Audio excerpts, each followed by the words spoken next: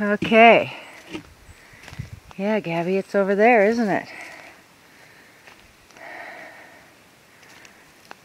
Huh. Okay. Well, let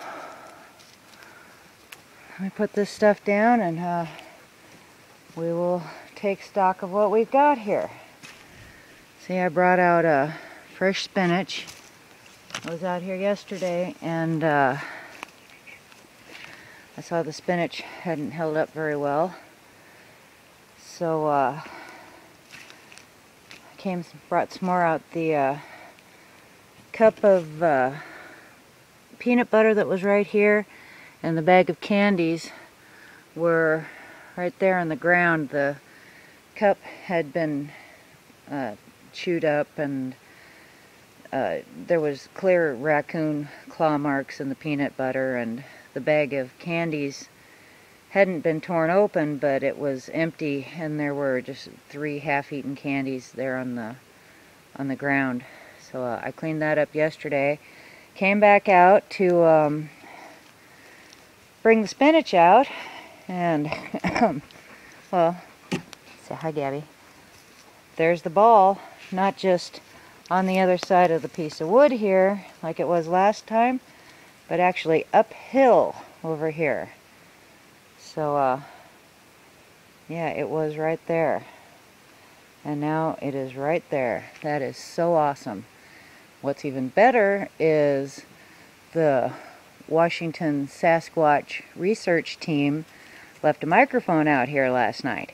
So hopefully it picked up something good. So I want to try a little experiment here. I'm going to put the ball where it was, knock it off, and just see where it goes. Okay, so it's back right there where it was. We're gonna, oh yeah, there's no way it's gonna roll over that thing, let alone all the way up the hill right here. This is just so awesome. I can't believe it. That is so awesome. Okay, so I moved the rock. I got the crate up. This is what it looks like underneath. The jar of peanut butter. Looks like something's been scratching at it, but it could just be raccoons reaching through. See, here's some of the stuff here that came off the label. I checked inside. It's untouched. So I don't know if anything actually lifted the box up or was just reaching through. The rocks here are a little bit messed up, and the apple is damaged.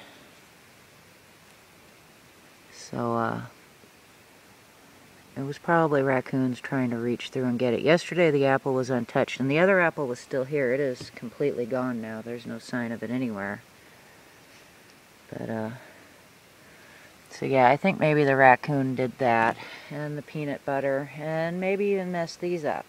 But I don't know how the raccoons would have gotten the ball up here on this little hill. Okay, so I got it all set up again. Fresh lettuce. I'm gonna have to get some more apples to bring out. Got a new little smiley face made here.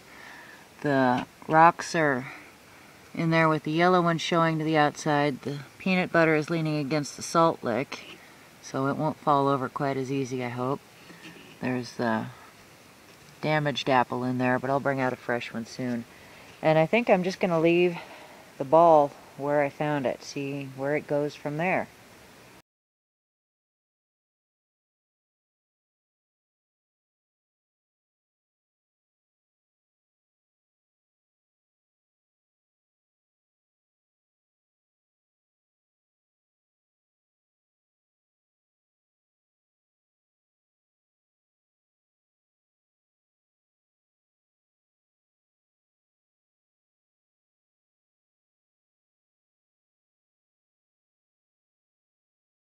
We're back out here at the gifting spot, and not much has changed. The apple that was in here was getting gnawed on by rodents, so I've changed it. I've also added some garlic, and there the peanut butter's untouched. I put in a fresh apple, garlic inside, and there's 2 honey sticks in there. One of the blue rocks is missing. I've looked all over the area here and I can't find it anywhere. So I've remade the smiley face with 1 spot gone. And then there's the garlic on the outside. Okay, so I got a new idea that I'm working on. Here's the ball, hasn't moved, still there. Here we go.